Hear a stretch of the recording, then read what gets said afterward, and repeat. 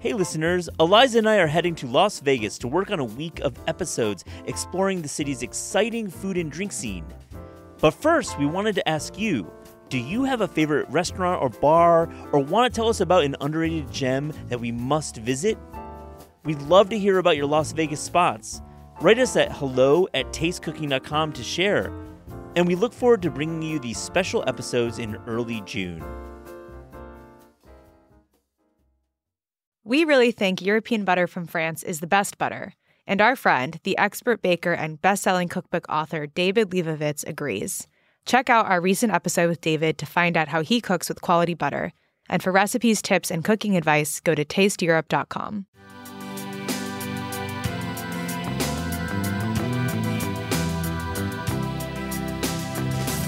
I think I wanted to create a moment where the idea of coming together, building something out of a community could shine through, even if it's not fully realized in the end, and if in the end it is not possible, because it mostly isn't. This is Taste. I'm your host, Eliza Barbanel. Celina Baljeet Basra is the Berlin-based author of Happy, a sweet and surreal postmodern novel released last year. It follows a young man named Happy from his family cabbage farm in Punjab to his clandestine journey to Europe and the food service jobs he works along the way. I've never read a book quite like Happy, and it's so fun to have Celina on the show to talk about untraditional food writing, her favorite restaurants in Berlin, and more.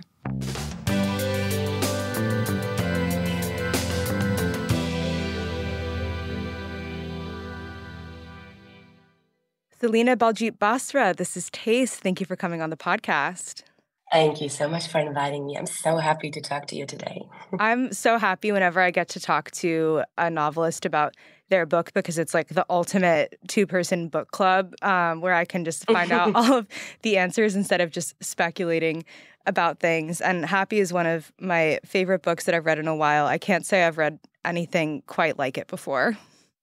Oh my God, thank you so much. It always feels so good to hear things like these. Yeah, I would imagine after spending a lot of time writing something, especially a book that plays with format in so many different ways, that it's gratifying to hear that. And I guess to start, I'm curious to know about how food literally fuels your writing. Do you have any favorite writing snacks or meals that you turn to?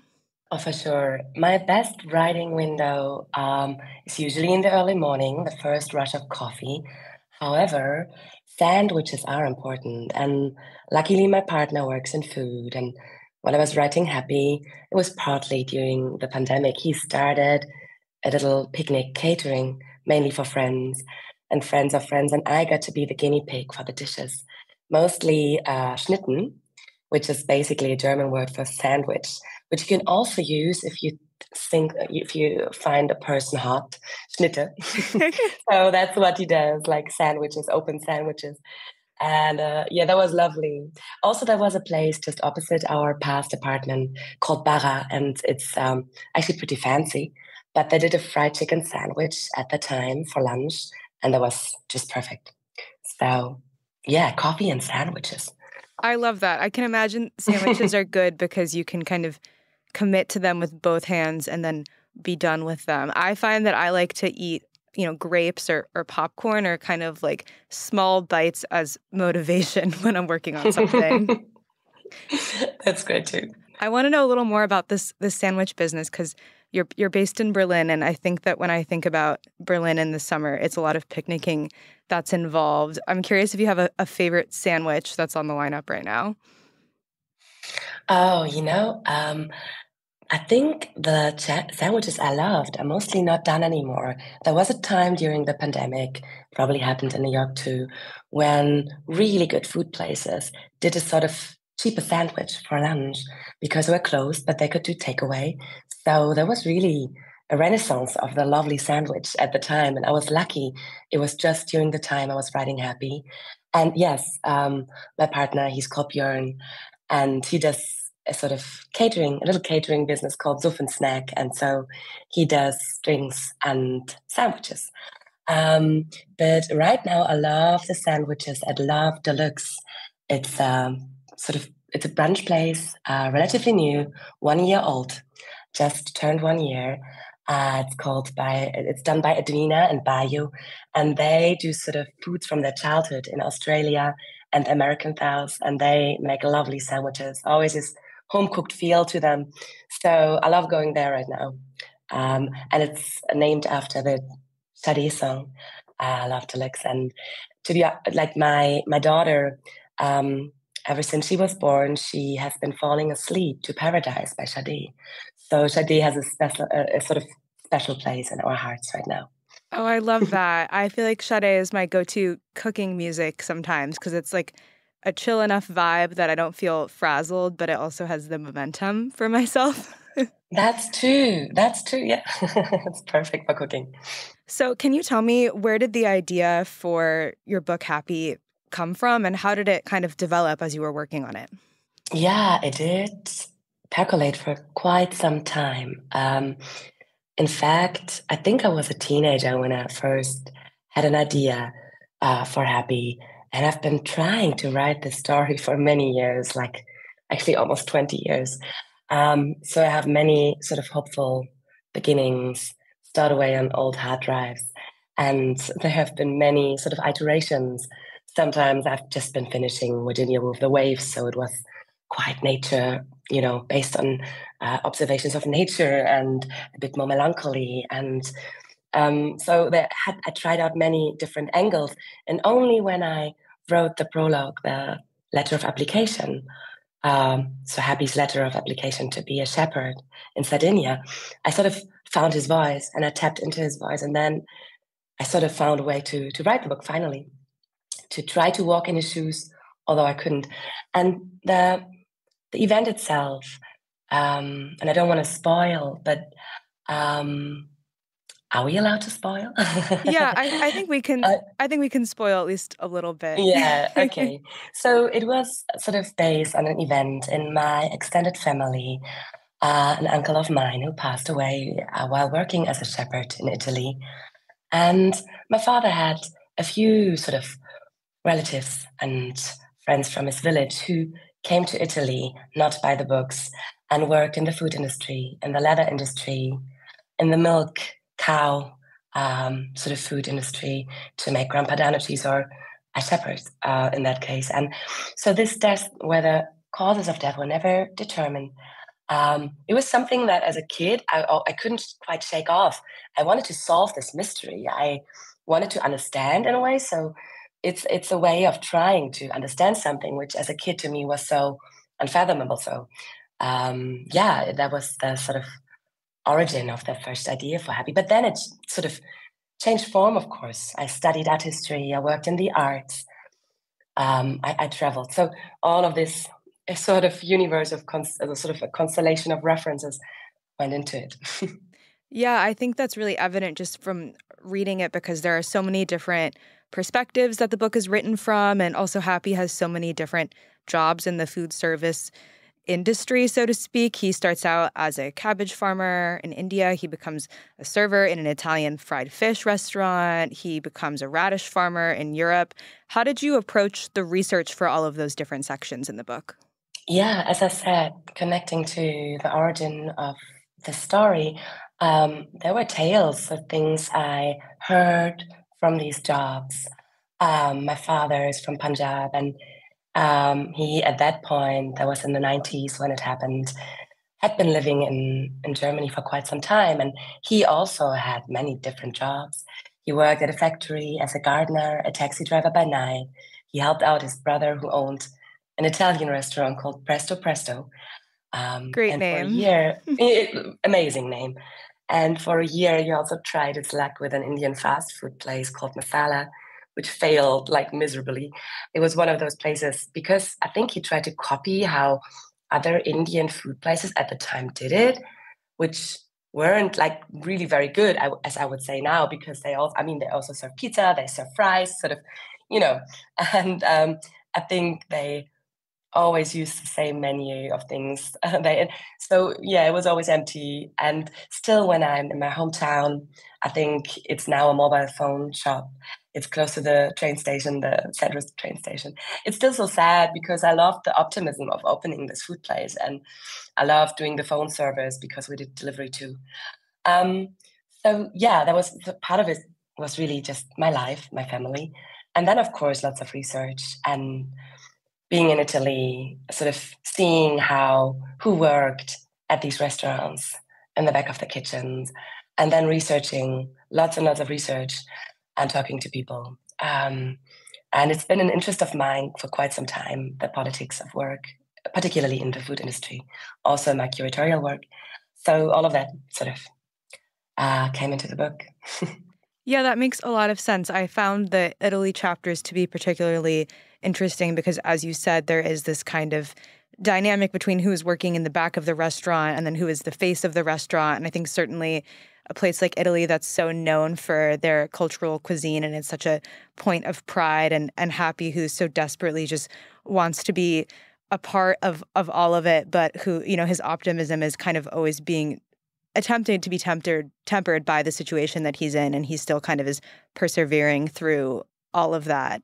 How did you think about writing like an eternally optimistic character who is faced with settings that maybe are in conflict with his outlook on the world?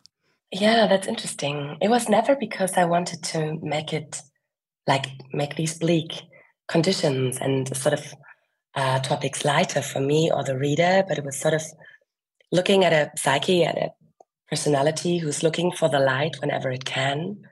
Also, how we tend to sort of repress bad stuff, how we get used as human beings, get used to really the worst of living conditions. You get used to so much. And it was just, looking at someone who puts on a happy, you literally working in the service industries, you do have to put on a happy face. But also not facing what's really happening for a long time. But that's also just a survival strategy. For me, I always argue that you're allowed to, and to be an escapist and to disappear in stories. I think someone once told my mother, I read too much as a child and I don't live in the real world. But I think it's okay to do that as a survival mechanism for a while, at least. But yeah. Yeah, I think so. And I think, some of it is escapist and some of it is, I think, him romanticizing things around him in the world that are worth being romanticized. It's special to be able to look at things in those kinds of eyes. And I feel like your book also is kind of romanticizing interesting things. There's like a whole section that's written like from the perspective of being a puff of cotton candy. How do you approach like getting in the head of a food or something that's an inanimate object? Like in India, at any beach or in front of the cinemas, there's an omnipresence of these cotton candies that are packaged in plastic and are sort of arranged in a big balloon form, and someone is holding them up on a stick, and it's very present in the sort of urban, like if you look around in cities. And I wanted to look at a real cotton candy maker, and to be honest, to have these different voices that may be, food talking or a tree or an object, is just part of the idea that Happy, or the story of Happy, could only be told in a scattered way and by including many different voices. Because I did grapple with a question how I could write a story that was in a way set close to me, close to my heart, but not. I didn't experience the story. I didn't walk in his shoes, but how could I? So I was always very hesitant. But this helped me sort of to allow myself to have the story reflected from all these voices, all these things, and it was just lots of fun too. To be honest, I think you create these energy stations for you as a writer to keep going, like the things that are just so much fun to write that and they keep you going. So the food writing from the perspective of food was definitely some of this. Yeah, I can imagine. I feel like reading this book, I just got the distinct impression that you love to eat, just by the food writing and how often it appears and how like well it's done. What like food moment in the book do you most want to eat right now? It will always be the sugar rotis.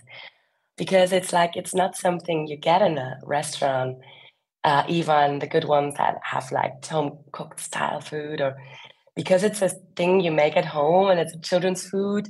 It's it's also so cheap to make. And I remember my father taught my German mother how to cook basic Punjabi stuff and food and rotis. And a sugar roti is basically just a sugar-filled paratha. And um, so and you have it like especially if it's still warm with yogurt, like cold yogurt, and it's I would always go for the sugar rotis. Yeah, I think that was my first thing that I was reading in the book that made me so hungry while I was reading. I love the idea of eating them with cold yogurt. That sounds like a really nice flavor texture contrast. I think the other one that I really wanted to eat was the Montarne. Is it a deep fried pizza that he's eating in Naples? Yeah, it is.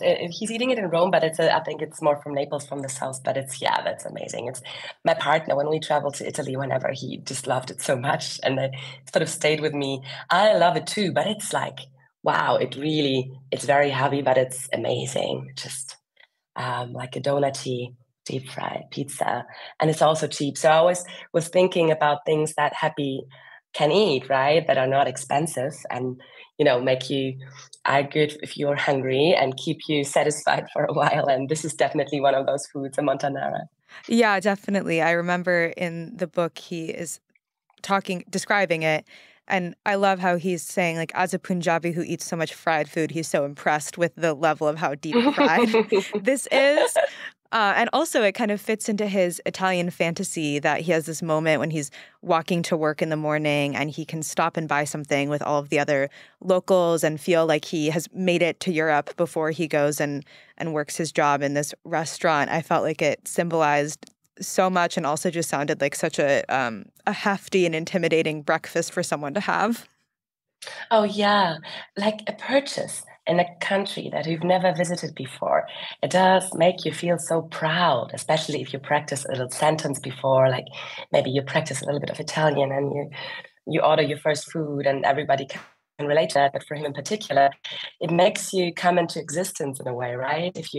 I mean, that's a bad thing about capitalism that we think we are what we buy. But in that case, it's like, he purchasing something to eat and feeling like the locals and having your little place that you return to. That's something so beautiful. Yeah, definitely. I remember when I was in Paris last summer rehearsing how to order my coffee and croissant in the street for like 5 minutes. And then, of course, they switched to English as soon as I did it. But when I was ordering, I felt like I had a beret on my head and that I was like totally Parisian in that moment. I do think it's like, that's the other side of food service is that it's your way of interacting with people that live in a place and kind of practicing an element of what it feels like to spend time somewhere. Of course. That's so beautiful about it. Yeah. Definitely. So I know we're talking a little bit about the food writing you've done in the book. I find myself always very interested in kind of unconventional food writing or food writing that's being done by fiction writers, people like outside of just the food media industry. What do you think is the secret to good food writing? Oh, wow. That's an interesting question. I mean, if you truly love something, true love and adoration helps, maybe. Mm-hmm. And not discriminating. If I love it if people can write beautifully about really mundane food. Um, Recently, I had to write a short text about Tütensuppe, like instant soup, and the feeling of a childhood where you didn't only have like good or elevated fancy foods, but you can have an emotional connection to any kind of food. We all know that. And yeah, I feel in general it's interesting because I've been thinking about also like bad reviews of of a book or a dish or a restaurant. I feel like everything, even that is done better if you know how to love something, like really love something too. And otherwise it gets all like so cold and airless. And so, yeah, I don't know. Do you happen to be thinking of the Lauren Euler book forum review by chance? No, not at all. No. Yeah. I'm so sorry.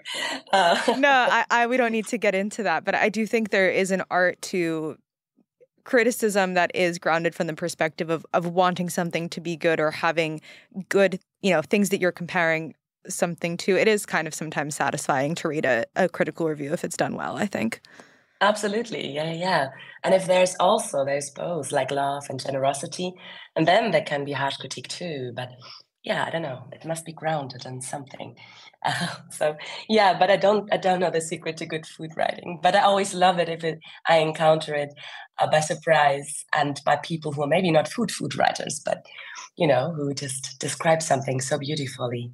And I'm definitely better at writing it and describing it. I'm not so sure, but in writing, it sort of, comes alive in a different way.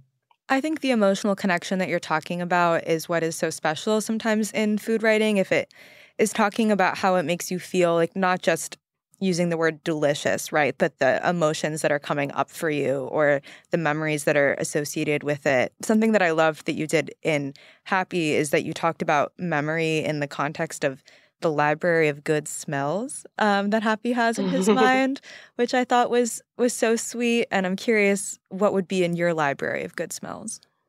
I love scents. Scents are so important to me. And of course, we all know the connection of scents and memory, how they can bring something back in an instant. And it's been written about a lot. And I also, as a curator, I work with olfactory artists because it's so great to create spaces, right? We all know walking into Aesop or any sort of store that uses scent as well, or you can create a space. So, but I also like the memories of maybe smells that could be considered bad, like mothballs, for example. The factory my father worked at, where they washed feathers and filled them into cushions, they were, using mothballs quite heavily. But it's got this romantic sort of connection for me because for a while he also was like the caretaker of the building of the factory, and we lived in an apartment close by, which sounds bad, but it wasn't, because it was connected to a lot of greenery around, and we could go into the large storage halls like after they closed down and rollerblade around. And it sounds a bit surreal, but the mothball smell I really love. And basmati rice cooking, that sort of powdery smell, I love that. And cardamom always, right now in Berlin, lilacs up in bloom, bonfire, fire.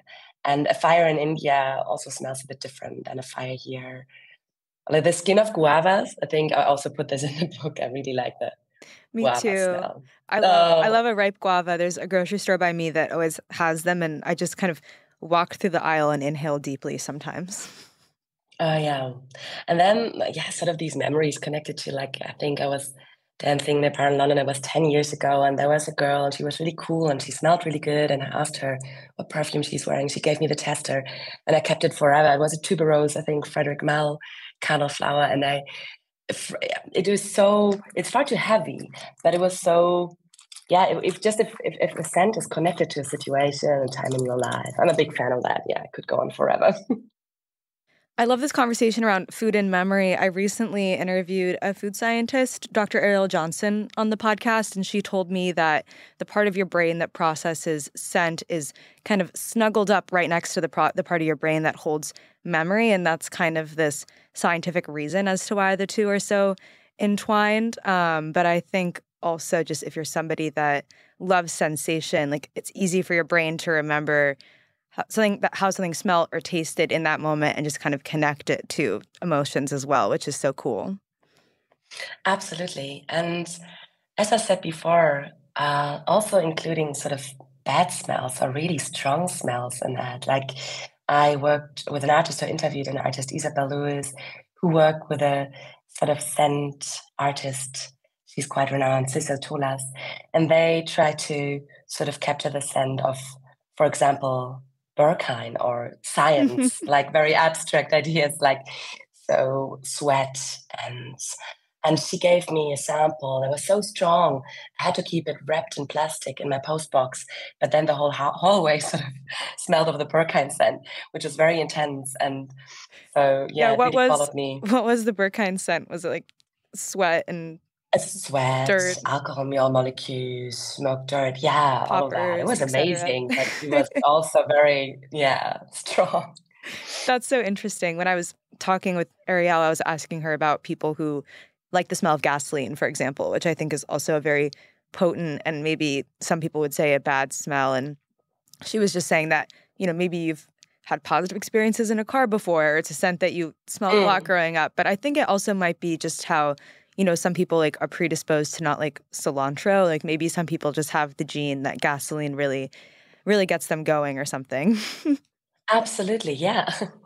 So Possible. speaking of this kind of like tension between good and bad experiences, it makes me think about the radish farm that Happy comes to at the end of the book in Europe, which is, a really kind of brutal setting for him to be in. They don't have a lot of access to, heat in the winter or food or all of these things, but it also is marked by these moments of joy, like this scrappy caravan kitchen that the migrant farmers set up for themselves.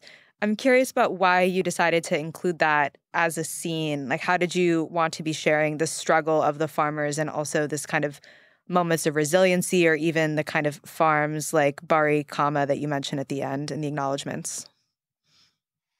I think I wanted to create a moment where the idea of coming together, building something out of a community could shine through, even if it's not fully realized in the end. And if in the end it is not possible, because it mostly isn't. Barikama, this initiative by Malinese farmers who left these exploitative working conditions to do their own thing, form a cooperative, and sell their own produce on markets in Rome, do their own yogurt. That's such an amazing story, which was also born out of a real life uprising. I think in 2010 it was, when there was sort of racist assaults against some of the workers in the south of Italy, in the town they lived locally. And then there was this whole thing, and which resulted in them actually, finding a solution and autonomy, which is what you don't have because the way it's portrayed, because it also mirrors my research. It is so, very strongly connected to mafia ties, the whole food industry, the caporalato, the whole system of, food work, and especially vegetables and fruits in Italy. And it's so hard to really get through and research. And people have to be quite mindful of their security, those people working in these areas. And so you don't know what's happening to you, That's why the people organizing stuff are just called the coordinators, sort of faceless, nameless. Because also, the real life conditions are often far bleaker than they are even in the book. And then there are some that, are livable, and there are people who go on to build a life, and there are Punjabi, North Indian communities in Italy where, it has changed a lot over the past 20 years, but then some where the conditions remain just as bleak.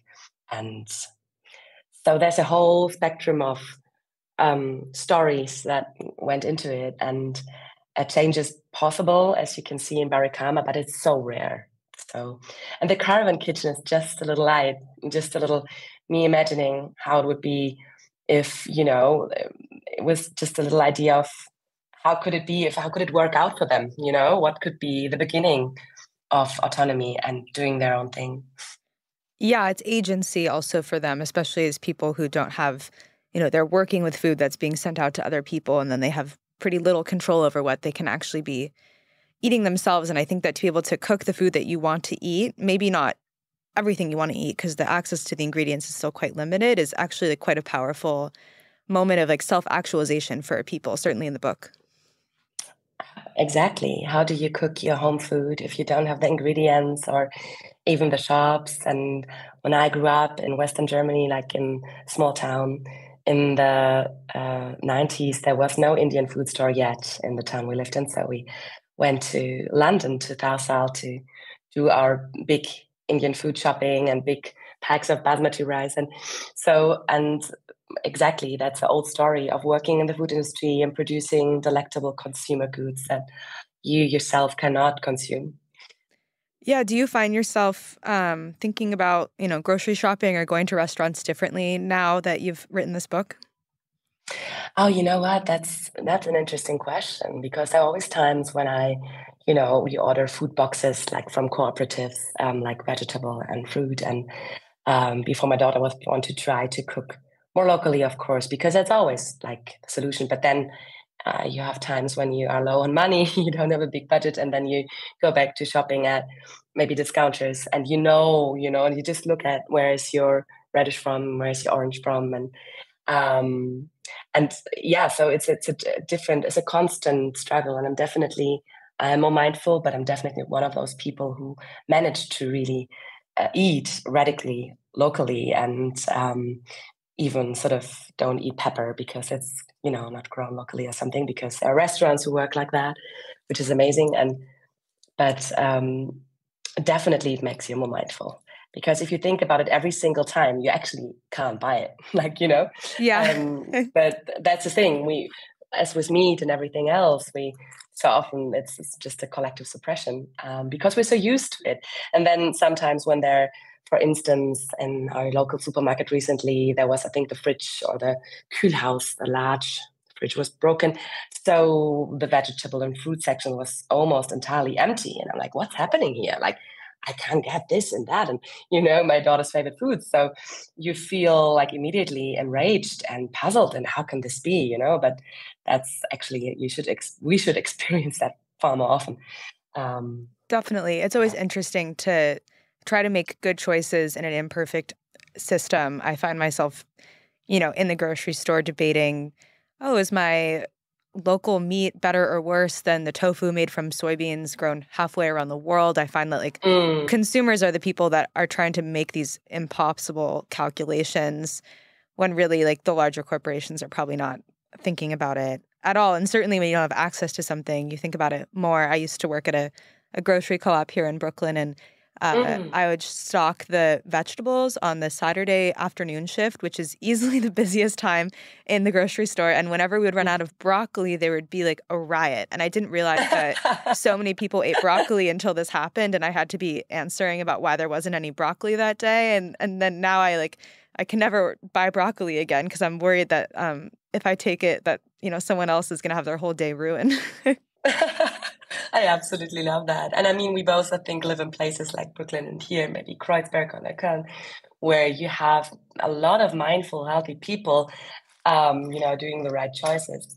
And then, and then are also some people who are quite smug about it and think they're better than people who don't. And then there's this whole thing about class coming into it. And so, it's a whole big thing. And then there's broccoli that's not there. And then you're furious. So. Yeah, Celina, we could talk all day about the grocery co-op politics, but there's people try to ban sugar, people try to ban plastic or meat, all of these things from the co-op. And then other people, the co-op, are saying, the mission of the co-op is to be providing affordable food for people. So even if you don't want to eat sugar, that doesn't mean that someone else in the community doesn't want to get it for less. But you go to one of the meetings, and it's just kind of fascinating to think about not only the choices that people make, but the choices that they want to make for other people. That's so amazing. Have you written about this? I want to read this piece. I have about the co-op. I have not. It's been very well documented, because I would recommend Hannah Goldfield wrote a great piece for The New Yorker about the Park Slope Food Co-op, which is the one that I'm referring to. And I would love for you to read it, because it has so many fascinating stories about the dynamics of this one specific co-op. I think, isn't there a scene in Ben Lerner where he also was sort of sorting oranges at the co-op? Yeah, it was. I don't know. It was definitely this co-op. I'll link to it in the show notes for the podcast also. I guess talking about specific Brooklyn moments, I'm curious about Berlin food scene. I haven't spent a lot of time there. I would love to. How would you describe the kind of food scene in the city in this moment? And maybe what are one of your favorite non-sandwich places to go to? Oh, the food scene in Berlin. I think it's constantly evolving, of course. And I'm not sure whether I'm in a position to describe the scene itself. I think it's the same things you encounter in other places too. Same power dynamics, gentrification, still in need of more female chefs, diversity, etc. And it's evolved so much. And the time of this great openness when new stuff in Berlin could happen easily and maybe cheaper than anywhere else, is definitely over. And there are great collectives like Smells Like and like Kavita Milu, and the people who did the Street Food Thursday at Markt Halle 9, who significantly contributed to the diversity of the food landscape in Berlin over the past sort of 20 years. Something I could eat all the time is chunking noodles in Reichenberger Straße.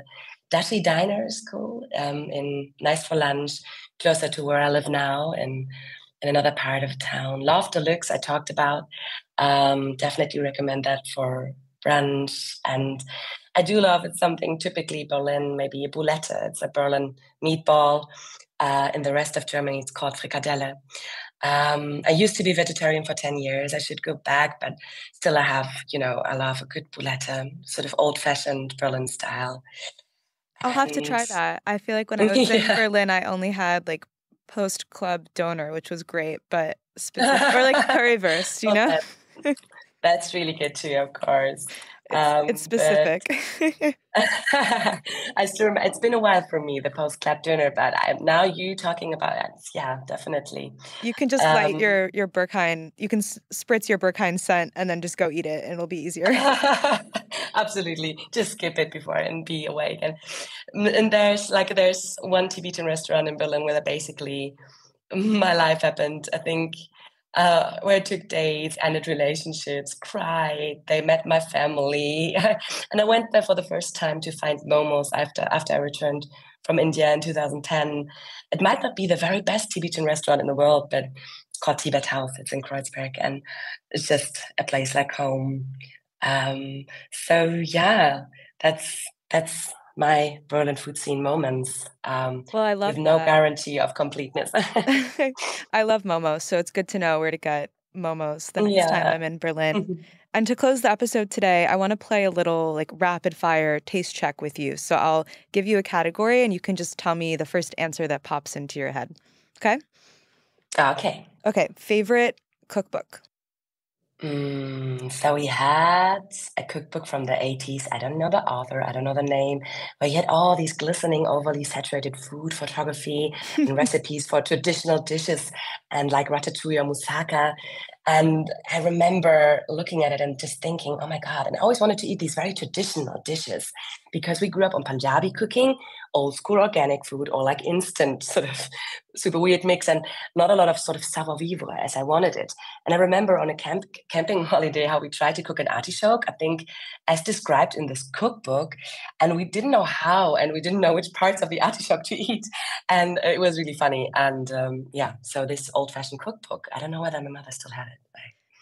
I love that. I have to interrupt the rapid fire to say that my family has a legend about eating artichoke in the 60s in California when it was first becoming available. And my mom's aunt came to town from the East Coast, and she was very proud of being East Coast. She thought that the California family was maybe a little country. And so they served artichokes, and they said to her, do you know how to eat an artichoke? And she kind of sniffed and said, oh, of course I know how to eat an artichoke. So everyone, went around eating the leaves. And then when it came time for the artichoke heart, she just very carefully scraped off the fuzz like everybody else and then popped it on a spoon and ate it. And nobody said anything to her because they all were angry that she had thought that she was better than them. That's so amazing. I love that. So it's a common experience. Okay. Wonderful. Your favorite non-cookbook food book? Oh my God, that's so hard. Yeah. That's so hard. No, I don't have a good answer for that because I have a lot of like books for children I read where there were great food descriptions, but that's not a food book. You can say that. That would count. It is really like Famous Five. It's so bad. Like as a child, they have such vivid food descriptions of British food, which is actually, I think, if I would have tasted it, quite bad. Like they talk of buttery crumpets and like cream and it sounded so luscious. And I know, funnily enough, it was a thing. It's a thing in India and there it's connected to the whole colonizers literature thing where, basically a lot of children also love Famous Five for the food descriptions. But then when you try it the first time, it's not as good as in the book. But I adore the food descriptions, and Famous Five. I love that. I had the similar experience with Turkish Delight and Lion the Witch in the Wardrobe. I thought it was going to be like my favorite thing in the world, and then it just wasn't. Okay, your favorite bookstore?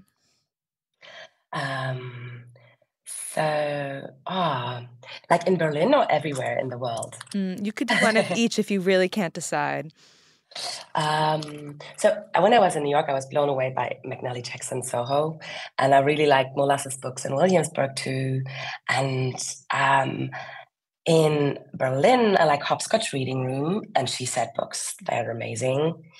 And I liked the reading room I went to in Delhi. It was connected to gallery, contemporary art gallery.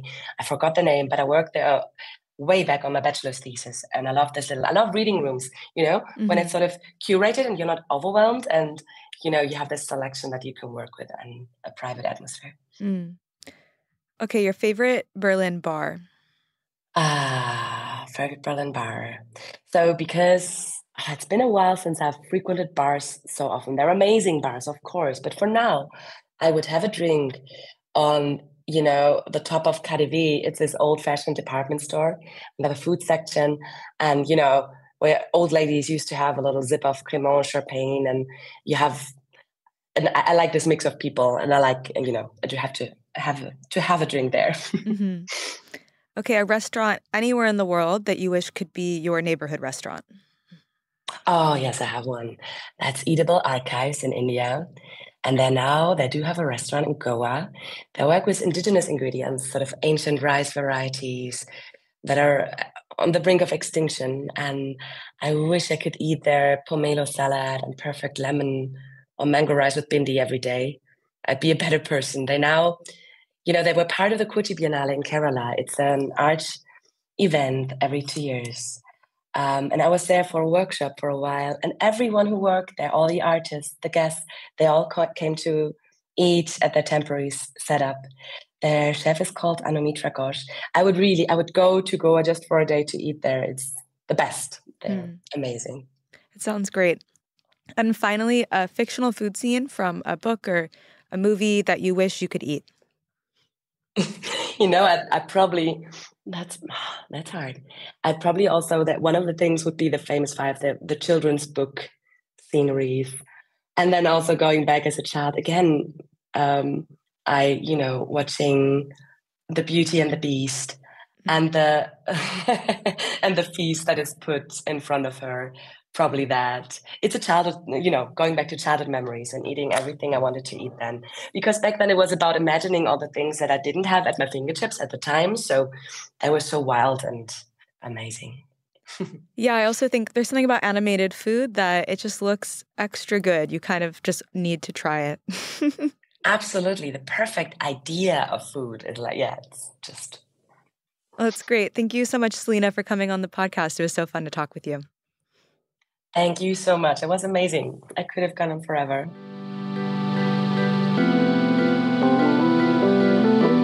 This is Taste is hosted by Matt Rodbard and me, Eliza Abarbanel.